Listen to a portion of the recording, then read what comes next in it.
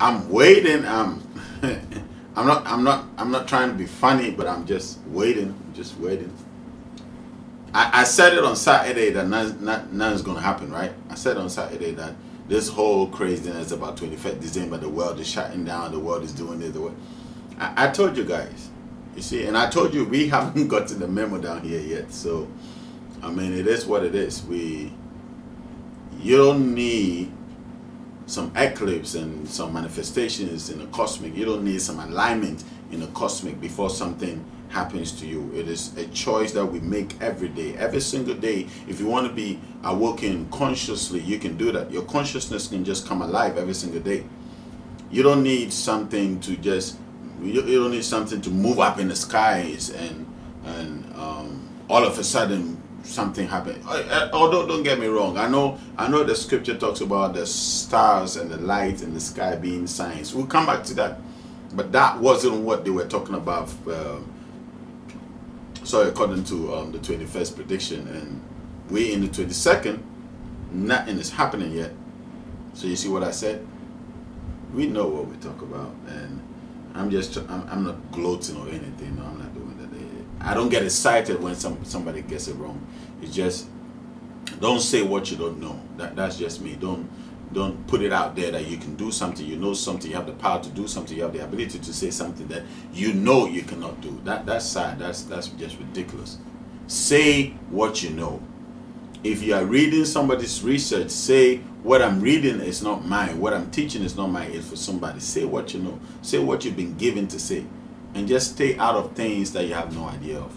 You see, and I think we'd all be better. But listen, let me come back to darkness, and I want to talk about darkness and the fact that all of us are afraid of that. Okay, let me say, well, not all of us are afraid of darkness, but majority of us used to be afraid of the dark, and we used to think that, oh, darkness is evil, darkness is the devil is out to get you, you know, and darkness represents demons and spirits and powers and all of that. And last week I told you darkness is not evil. If anything, I thought the creator is darkness. Darkness is just nothing, emptiness. Out of emptiness, everything existed. Without emptiness, nothing would exist.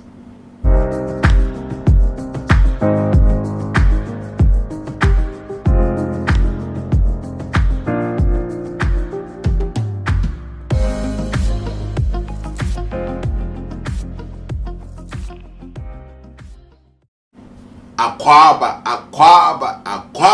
Listen, welcome guys once again to the Melanated Truths channel, and my name is Kojo Bento, and I always get excited. I'm always humbled. And the other day I was thinking about, wait a minute, it's been a minute since I said thank you to the powers that be. So now I want to say thank you to the Creator, our Father, who makes everything possible. I want to say thank you to the powers that be.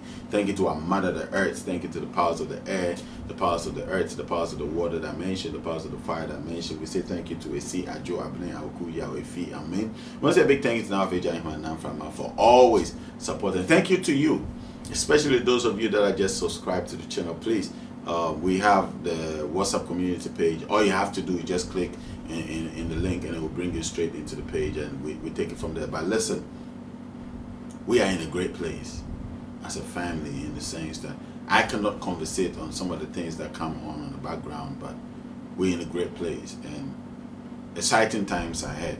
Listen, exciting times ahead. And if you are in this family, then you better make sure you take your seat, because things are happening. That's all I can say for now. Things are happening, and the things that are happening behind the scenes will be manifested in the light. Like when I say light, you know what I mean. I don't mean darkness. It's like will be brought to plain, will be brought to light. Everybody's gonna know it. So I'm excited. I'm really excited for everything that is going on behind the scenes. And I want to say thank you to you. You make it happen. You are the reason why we are where we are. You are the reason why we do what we do. You're the reason why we've come this far. Without you, the subscriber, without you, the family member, and you know, I'm a family sense type of guy. I don't pay much attention to it. I just love family. So, welcome. I'm glad you're in the family. Please, if you haven't hit the link to bring you, we're gonna vet you, right? So don't be upset when the vetting process goes on. It just protect all of us. It's necessary that we vet all of us. I'm vetted all the time. Everybody is being vetted. So please don't be offended when you come into the community and you get vetted. It's just a process to ensure that we are our own people, if you understand what I'm saying. So I want to continue what I started last week. Darkness is simply means nothing. Darkness is just absolute silence, absolute quietness. Nothing is happening. That's darkness. Question is, have you ever seen nothing hurt anybody before? If I sit here and I do nothing, I just sit here, I'm meditating, would I hurt anybody? Would I disrespect anybody? Would I break anybody? Nothing is silence, nothing is stillness. Nothing that's not hurt anybody, nothing that's not harm anybody. As a matter of fact, nothing is the absolute peace. Nothing is absolute peace. When you wake up in the morning, you just stay in your house. Would trouble find you? You don't do anything. You don't call anybody. You don't engage in anything. You just sit still. Would trouble find you? And I already said nothing is darkness. So darkness is absolute peace. Have you ever really trusted and sat in the dark before? Have you ever done that? When you sit in the dark, you realize that everything calms down. Everything becomes quiet. Everything becomes silent around you. That's absolute peace. So if there is a Prince of Peace, then it means, what it literally means is that this prince is a prince of darkness. Anyway, I know that will mess with you. I don't want to go there. But nothing is absolute peace. Nothing is darkness.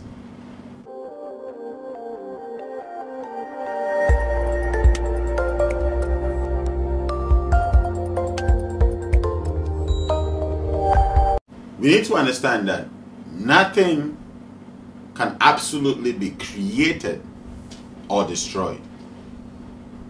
Nothing can absolutely be created or destroyed. So when I sit here right now and I sit still, what happens? I'm creating nothing. I'm creating stillness. I'm creating quietness. I just created nothing. I'm doing nothing. Right? The minute I begin to move, I'm destroying the nothing that I just created. Let's paint another picture. When the earth is there and the earth is not disturbed, nobody's digging through the earth. The earth is at peace. Nothing is happening. It's absolute peace. So the earth is attained nothingness. The minute somebody goes to drill, cut, dig out the earth, something is happening. So you are destroying the nothing that is being created. You get where I'm going with this? The thing that are manifested in the cosmos is nothing compared to the things that are not manifested. If you say percentage wise, and it will shock you that the things that actually manifest in the cosmos is not even up to 10%. Not even up to 10%. I mean, the things that we have not yet seen, the things that have not yet unveiled, is insanely more, 90% more, 90+% more than the things we see around. So everything that is visible to you now is just a tip of the iceberg when you consider the entire cosmos. Don't forget, the entire cosmos is sitting in nothing, in silence, in darkness. You get it, don't worry. If the Creator created everything out of nothing, then I want to ask a simple question. What realm does everything exist in? You get a question? If the Creator created everything out of nothing everything came. So you see everything, you know everything, you touch everything, right? What realm does everything sit in? Are you getting it now? It simply means that everything is sitting in nothing. It's beautiful, right? Everything. Don't forget I said nothing is just darkness, stillness, silent. Nothing is happening.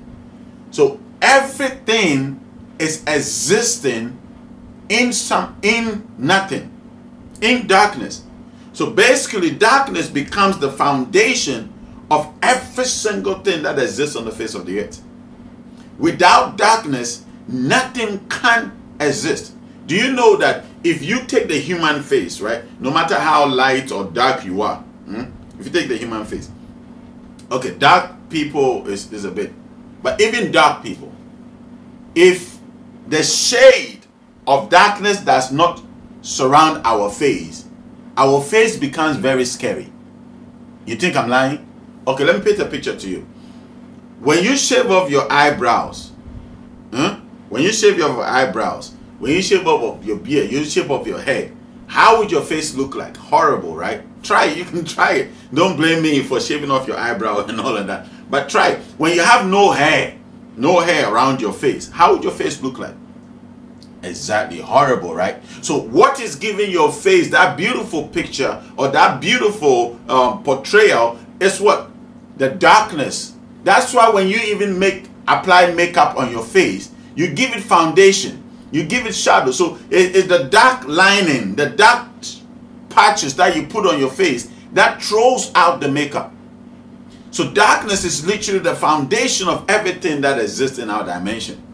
So how can anything exist without darkness? Are you understanding this? Today I want to support this because I realize that a lot of people are looking at me like, why are you saying this and this? So I'm going to support everything I'm saying with a few scripture verses, okay? Let's go to 2 Samuel. 2 Samuel. 2 Samuel 22. Okay? Let's read. So that you understand the things I say are basically what they adapted and copied in the Bible. So everything I'm saying is actually in the Bible.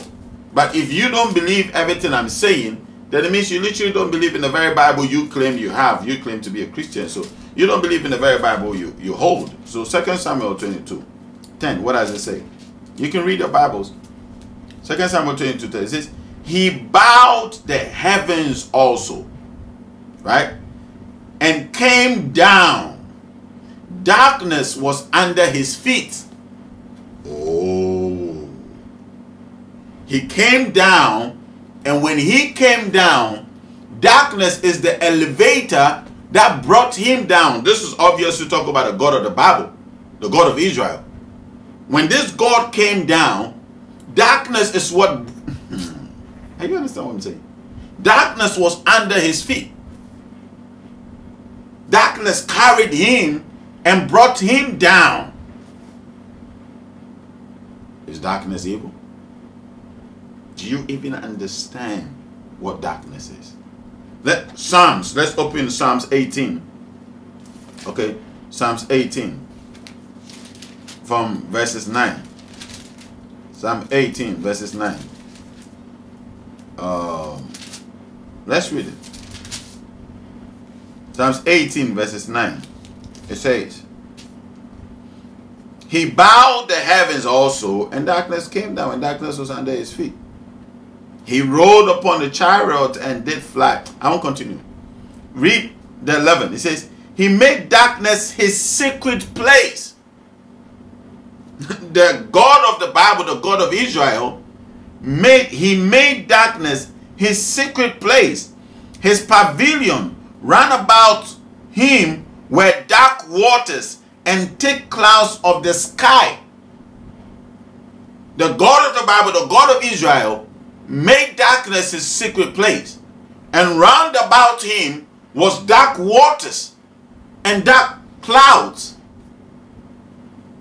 Why are they telling you darkness is evil? Because they want you to understand that you cannot know the power.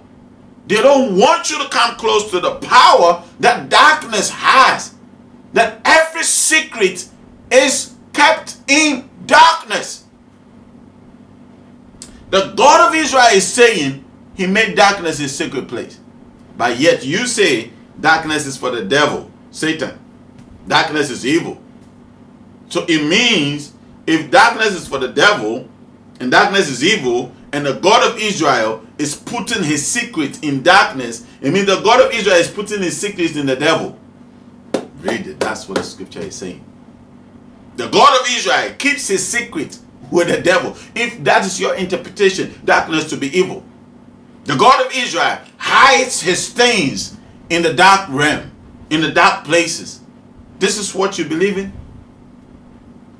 I didn't write the scripture. He made darkness his secret place. His pavilion round about him were dark waters. You understand? Everything exists on the foundation of darkness. You need to understand, darkness is created, light is formed. Light is not created. Darkness existed before every single thing else existed.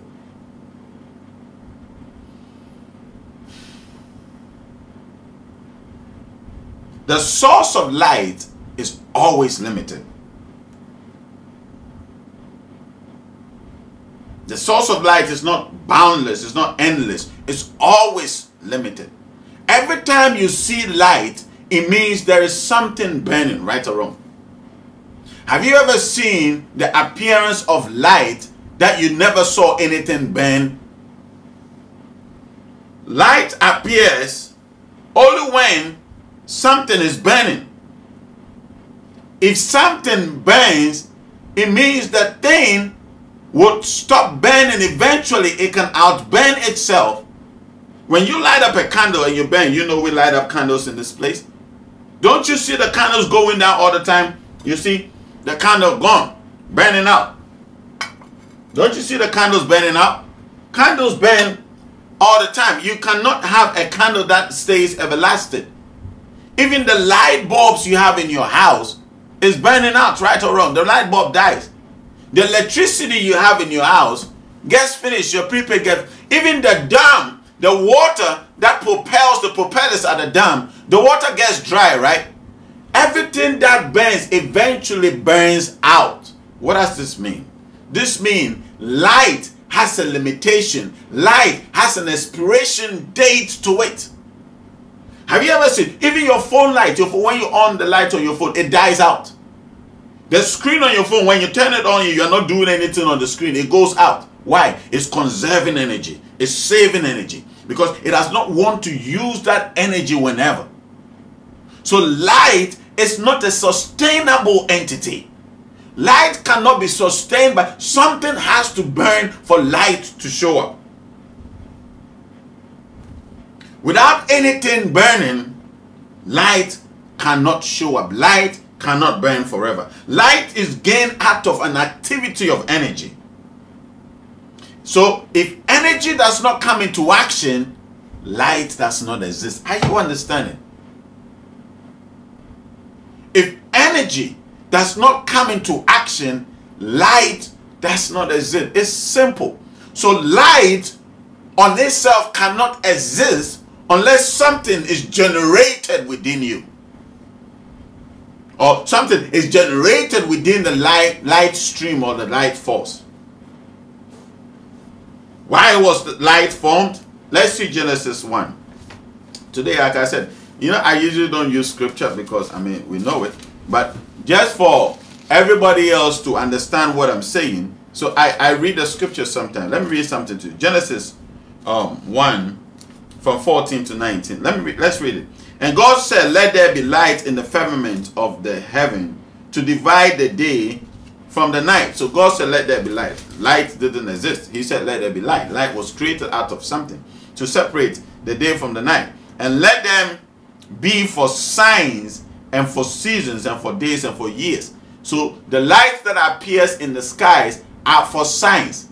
They are constantly telling something. They don't need a special day, a special time for the stars and the light and the elements in the dimensions to be telling. Every day the moon is telling you something. The sun is telling you something. The stars is telling you something. You don't need a particular day. Okay, somebody would think I'm hitting on it. Let me just move away from this. Let me just move away from it. Let me continue. And let them be for light in the firmament of the heaven to give light upon the earth.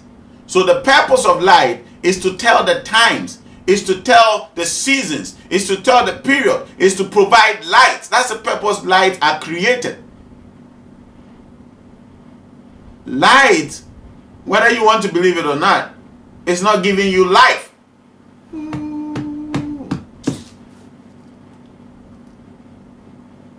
Have you ever seen a plant grow during the afternoon before? Most plants, most things, you go to sleep, you come back, they've grown than they used to be. You want to talk about what gives life? Let me continue. And God made two great lights, and a greater light to rule the day, and a lesser light to rule the night. And God set in the firmament that what? Of the heavens to give light. And God set them in the firmament of the heavens to give light upon the earth, and to rule over the day and over the night, and to divide the light from darkness. And God saw it was good. And the evening and the morning came. So therefore, people should even know when it's evening and when it's morning and when the day starts anyway. So God saw that this thing was good. It was doing its work. It was giving light and all of that. It was doing its work. But then again, in the very Bible, it tells you that there's coming a day that the sun will not burn anymore. The moon will not shine anymore. All these lights will burn out. Even in the Bible. So everything that produces light eventually dies out, dies away. So light is created to give signs. It's like a signage, a directory, a billboard, a posting. Lights are basically directing, showing you this is where it's located in the dark. This is where this is located. So light is mapping you through the dark. It doesn't mean that light is overpowered. Light cannot overpower the dark.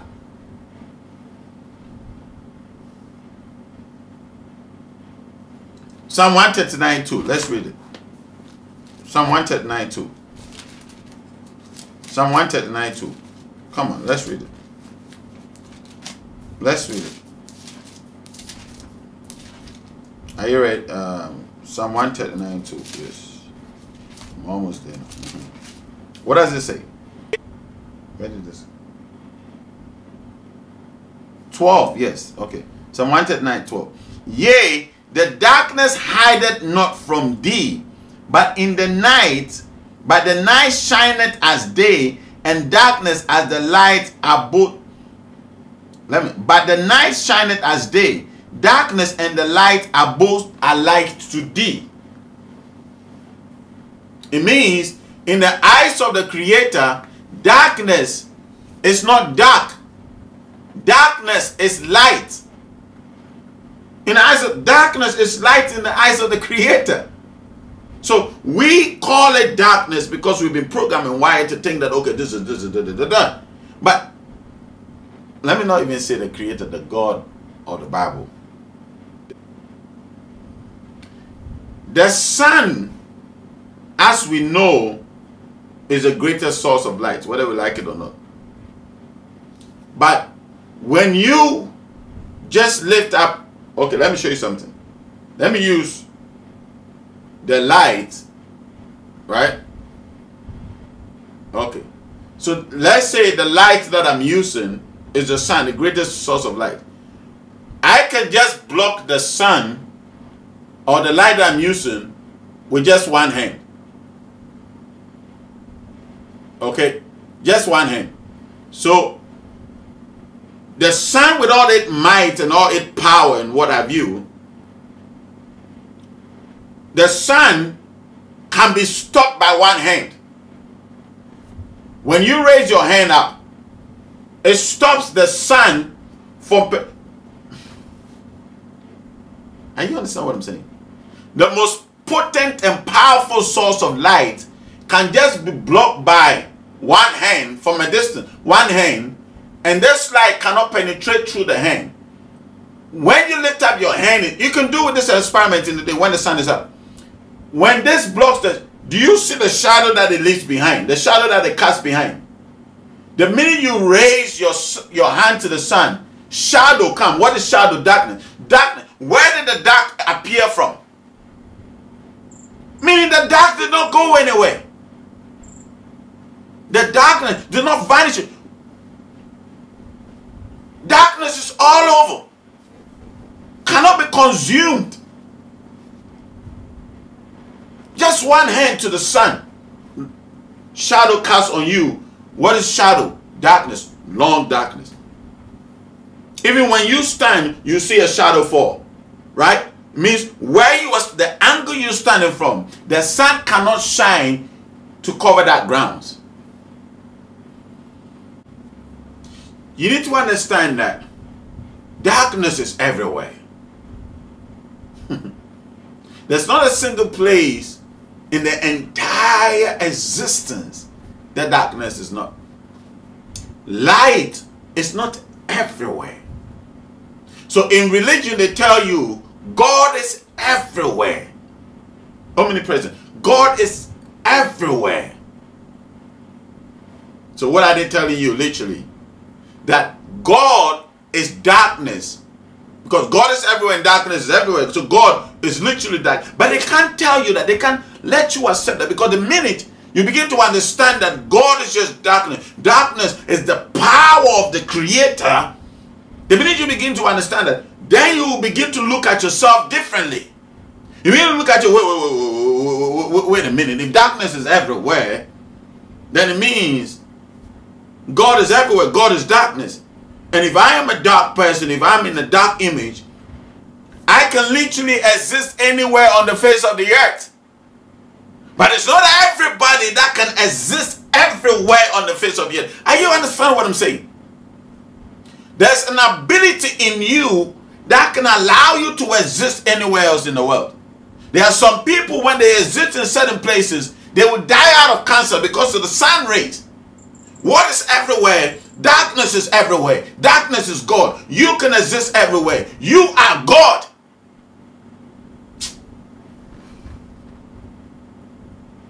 Because they can't.